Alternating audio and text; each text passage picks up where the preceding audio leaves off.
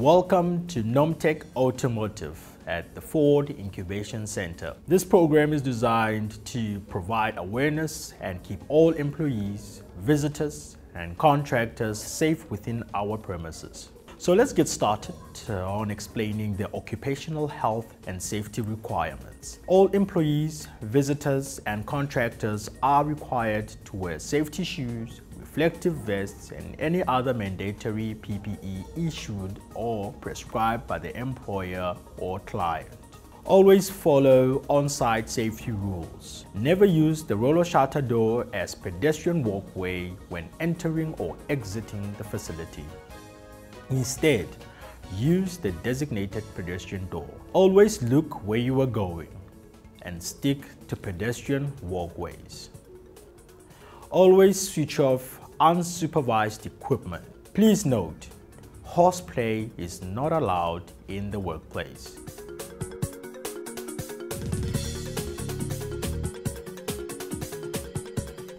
Avoid using the cell phone and its accessories when walking.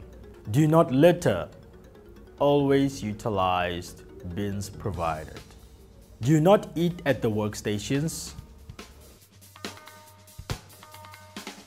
Always use designated eating areas. Pallet jacks must be parked at designated areas when not in use.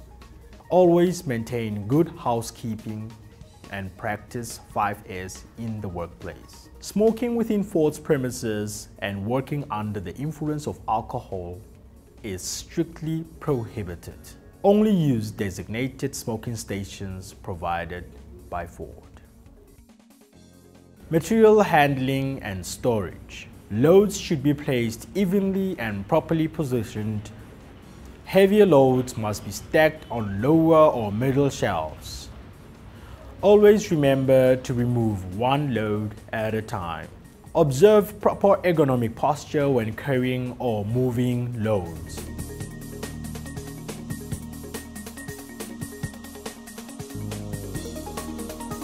If products are too heavy to lift, then ask for assistance from a coworker.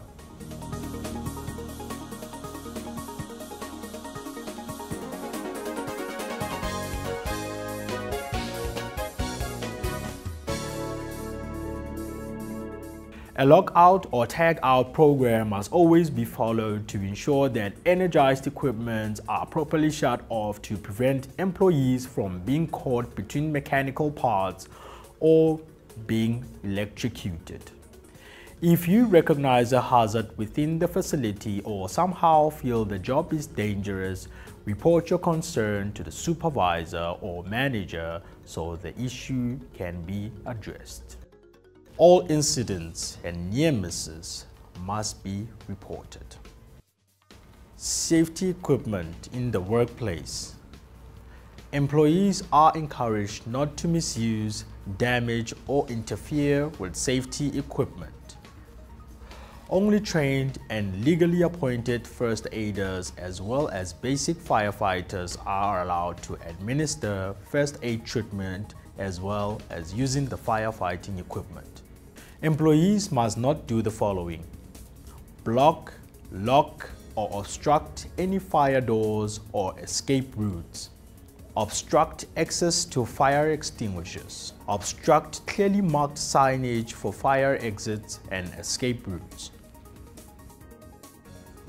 Obstruct electrical equipment such as sockets and distribution boxes. In case of emergency, all employees, visitors, and contractors are expected to quit what they are doing. If possible, switch off electrical equipment. Evacuate the building by taking the shortest possible route and follow the running man signs. Do not run. Instead, walk quickly. Gather at the assembly point and wait for further instructions. Should you have any uncertainties arising from this program, please reach out to your supervisor or safety personnel at AIDC. I thank you for your attention.